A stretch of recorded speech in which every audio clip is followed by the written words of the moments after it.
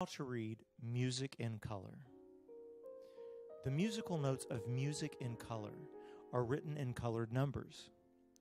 When you read a number, all you have to do is play the fret number and the color of the string. Every song is divided into fractions called measures. A measure is a unit of time in music representing a regular grouping of beats. In music in color, we represent each measure with a geometric figure, the more common ones being a square and a triangle. A measure is divided by each side of the figure, and each side represents a beat. The square has 4 beats per measure, and the triangle has 3 beats per measure. In the following examples, we'll play a few notes to show you how to play a measure and follow the beats correctly. Let's try playing 3 measures of 4 beats.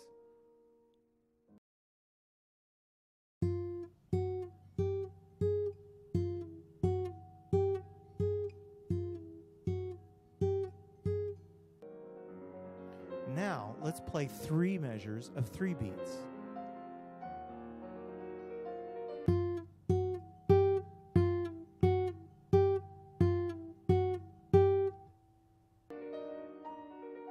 In written music, there are notes and rests.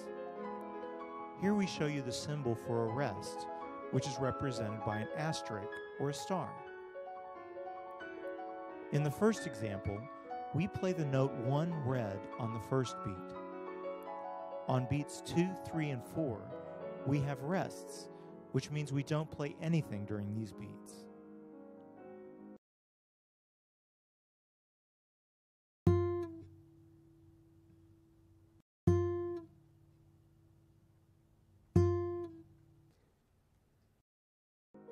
In this next example, we play the note 1 red on the first beat, a rest on the second beat, 1 red on the third beat, and a rest on the fourth beat.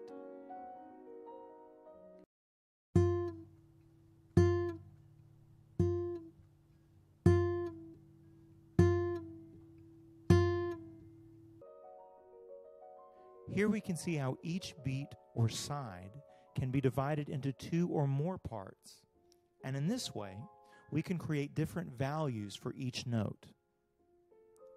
On this measure, we divide each beat or side in 2 parts, so you can play 2 notes for each beat. The beats are divided with lines. Let's see an example.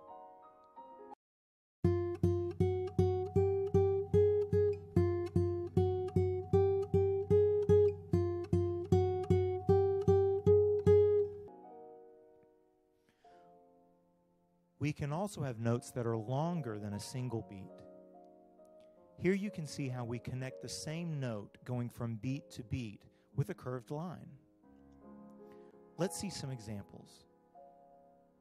In this example, we play the note 1 blue over the first 3 beats and a rest on the fourth.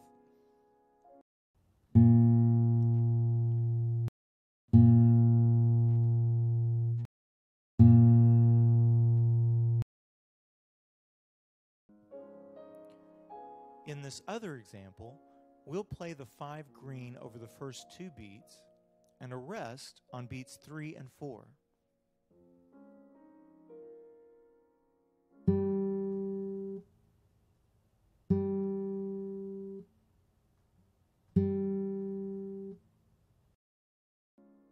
When 2 or more notes are on the same beat or side, without a line to divide them, play them at the same time. In the following measure, we play the notes 1 red and 3 orange on the first beat, 3 red and 5 orange on the second beat, and on beats 3 and 4, we have a rest.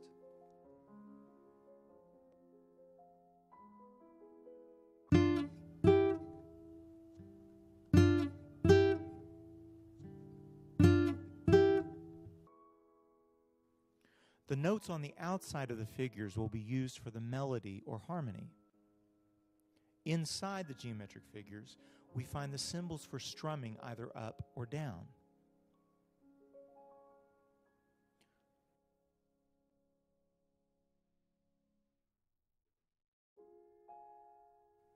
Read the measures starting at the top of the figure and follow the notes counterclockwise.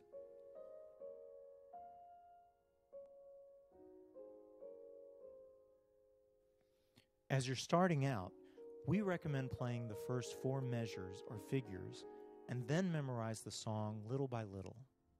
Try learning a whole song by memorizing 4 measures at a time. You will gain dexterity with your fingers and become better acquainted with your guitar.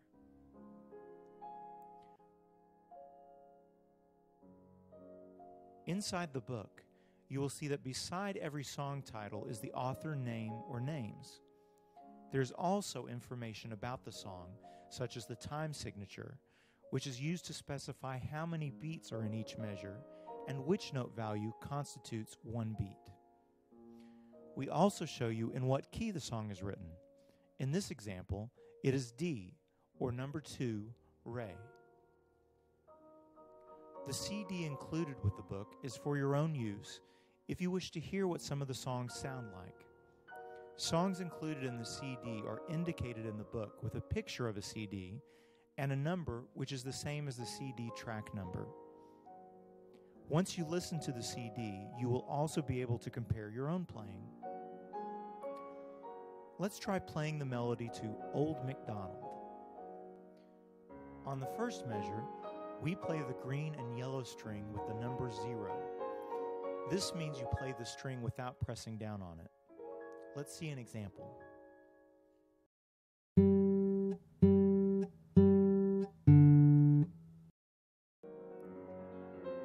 On the second measure, play the note 2 green on the first beat.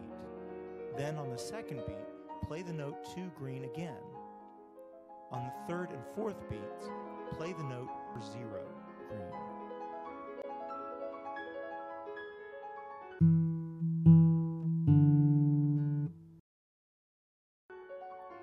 On the fourth measure, on beats 2 and 3, we play 3 notes at the same time.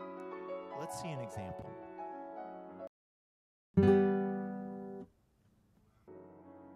Now, let's try playing all 8 measures of this song's melody.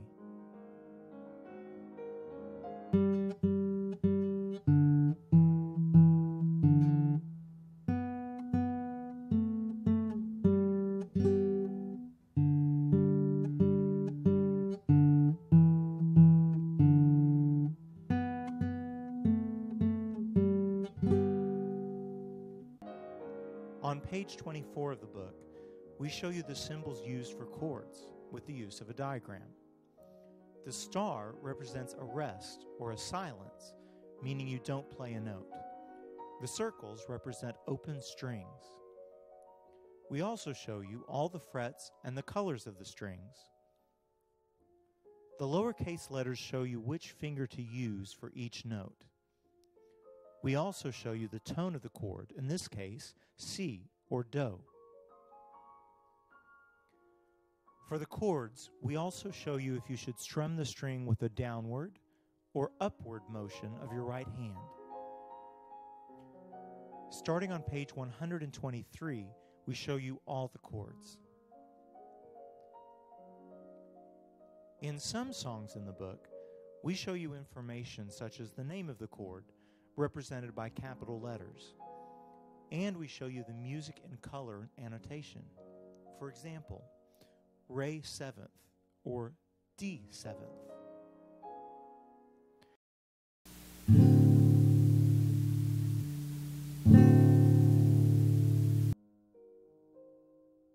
In some songs, like Oh My Darling Clementine, the melody begins on the third beat of the first measure, and the harmony begins on the first beat of the second measure.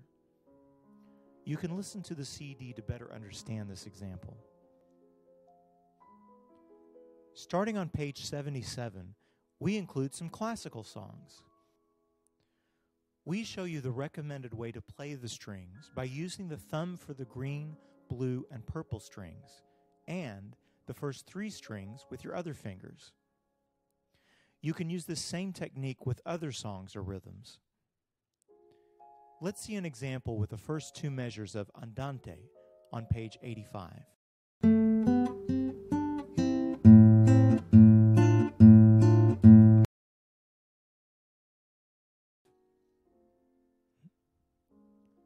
From page 92 to 113, we show you examples of rhythmic patterns, which are also included in the CD. For practice, you can also use with these a combination of chords like the chord of La or A on page 137. Let's play the first example of ballad rhythm with a combination of chords La or A.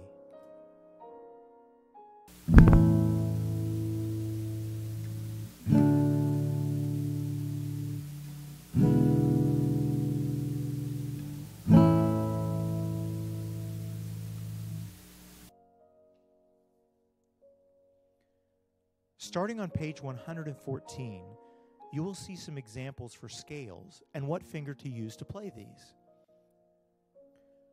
We recommend practicing these scales to gain dexterity with your fingers and to become better acquainted with correct finger positioning. An example of the first two measures of the Do or C major scale.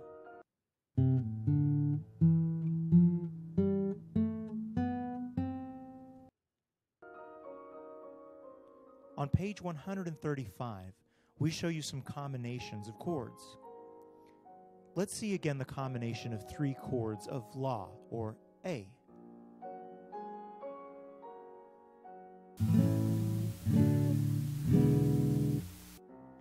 Now, a combination of four chords on page 141. Let's see an example with C or Do.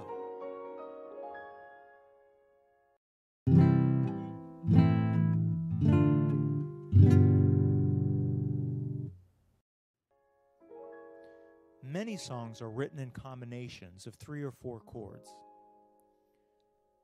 Now an example of transition chords. See how you press down on all the strings with your index finger.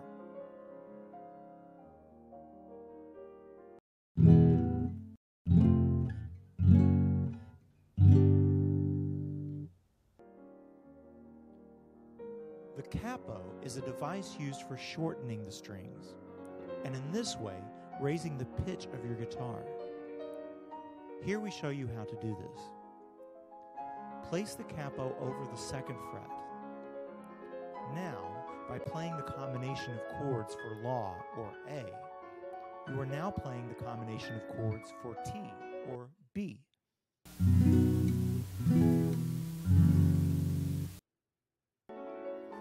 Between pages 169 and 172, we show you the symbols and terminology used for music in color. Most of these are the same for the standard notation. Let's see some examples for some of the more common symbols used for guitar and how to execute these. Hammer on is represented by an H. Hammer on is when a note is sounded, and while it is still ringing, a left-hand finger is used to quickly press down a fret that is on the same string.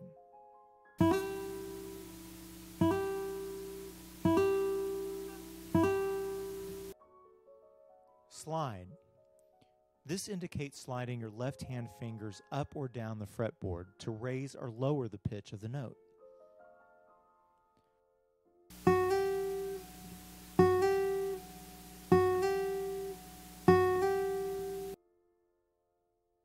Pull off. This is the opposite of hammer on. Play a note and then release the left-hand finger holding the string so that you get a lower note.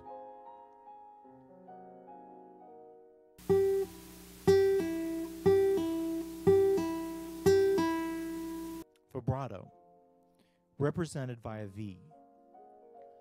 Vibrato is a rapid, slight variation in pitch caused by shaking your finger to vibrate the string.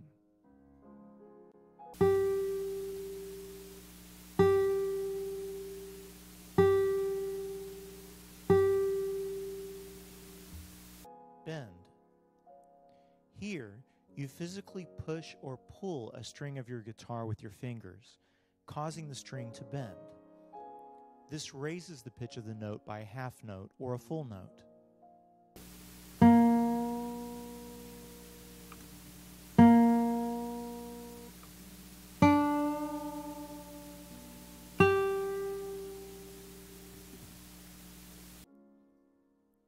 Other symbols include the repetition bar. The first time you reach this bar in a song, you either return to the beginning of the song or to any prior repetition bars that have occurred in the song. We'll show you how these work in the song La Bamba. After playing the first 8 measures of the song, go back to the 5th measure.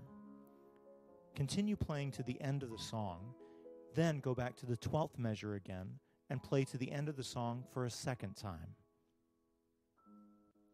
Thank you for your time, and we wish you many years of enjoyment playing the guitar.